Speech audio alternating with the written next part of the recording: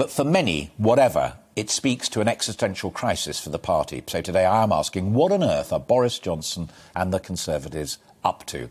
One of those who is bold and brave enough to put his name to his concerns is Marcus Fysh, the chair of the Economic Growth Group of Tory MPs, and he's been crystal clear in his stance that he is against a rise in national insurance or tax to pay for social care. And I quoted him earlier on, I'll repeat it now because it matters.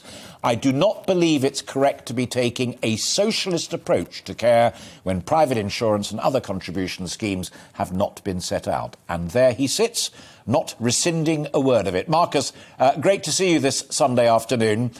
It's the word socialist in that quote that it's explosive. Do you regret it?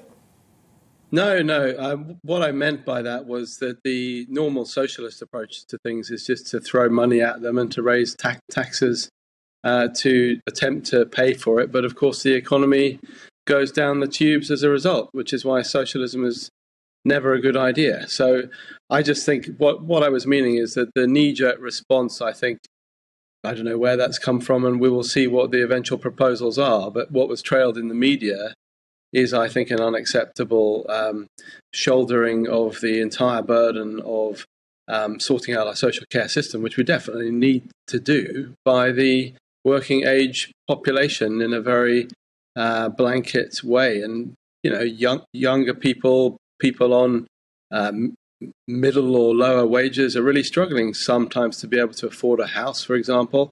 They can't even conceive of that in many different places.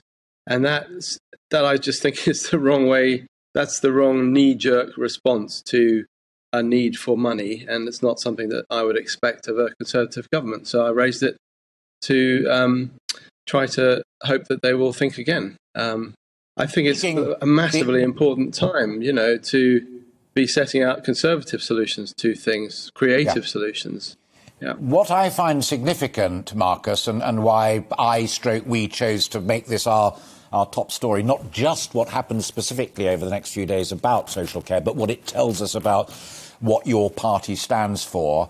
And I find it intriguing that it's not only you, it's Ian Duncan-Smith, it's also Steve Baker and other people making it really quite a profound review of what your party and what you lot are actually about.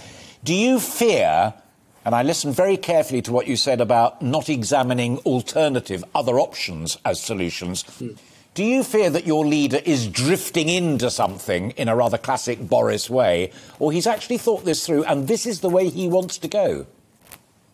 Well, I would hope. He's a clever bloke, and when he turns his mind to things, I think he's incredibly good at thinking about them. So I just hope that we can sit down and have a chat about different options that are out there.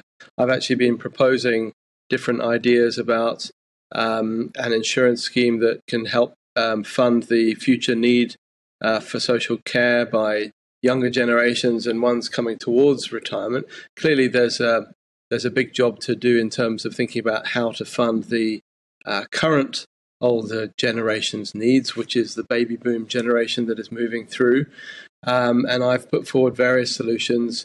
And I think, you know, many very wealthy pensioners would find it slightly strange if they weren't asked to maybe make a bit more of a contribution than they are at the moment. And I don't think that isn't necessarily applying to people across the board, but you know, there are lots of very wealthy pensioners who I don't think would mind making a bit more of a contribution to helping the government to kick off such an insurance scheme and make it work properly. I mean, it's interesting. Before you joined me, I was reading out a number of messages that have come in from people who were listening to me talking to your colleague Deanna Davison earlier on, and John Rentoul about the subject as well. A number of folks saying, you know, I worked all my life, paid my national insurance, paid my taxes. It's my turn to have some back now, and therefore it's absolutely right and proper that younger folk, who are the ones who pay national insurance overwhelmingly as a proportion of their earnings, should chip in and help me.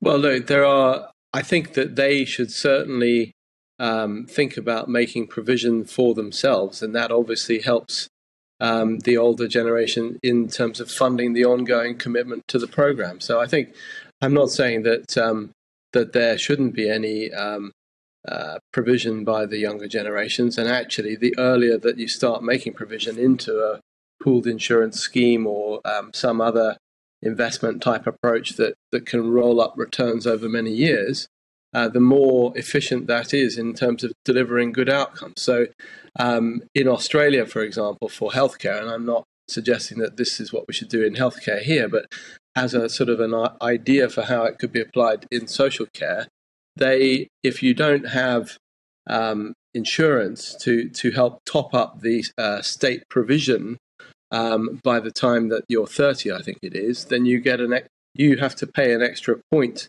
an extra percentage point of income tax on your earnings, which is a way of incentivizing people to sort of make their own decisions and to be self-reliant by seeking out schemes that can help them have choice when it comes to, in that case, healthcare. But I'm talking about social care in this instance. And also, I would add to that, saving in that way. Yeah, let me butt in. Good idea. Let me just, only because time's slightly against us, but butt in and add to that list. Not to disagree. I don't disagree with you on that one, but also rather like pensions. There is the state pension. There's a big row about the triple lock and what have you.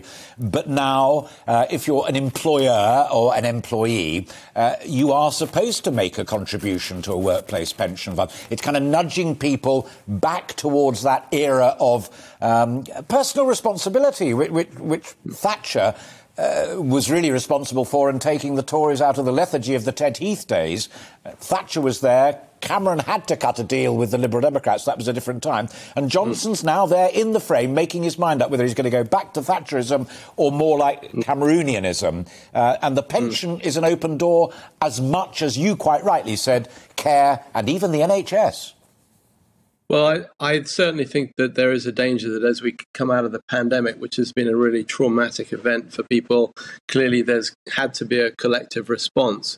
What we don't want that to sort of slide into is looking at socialist solutions for things. So essentially putting the general taxpayer on the line for unlimited care costs above a certain cap would seem to be a sort of pretty identikit type solution without thinking about whether people have choice and freedom within that in the same way as maybe other solutions might. So I just think let's try and think creatively about this and think about sort of a smart, modern, conservative solution to how to fund what we need to do, which is to improve the quality of social care and people's access to it. Marcus Fysh, great to see you. Thank you very much indeed. I hope you enjoy the rest of your afternoon. And Marcus's article is in the Sunday Telegraph, and if you've not read it in full, and having listened to what he and I were talking about there, it is worth visiting. I'm not saying agree with it or disagree with it, but read it, because there are some fairly fundamental suggestions.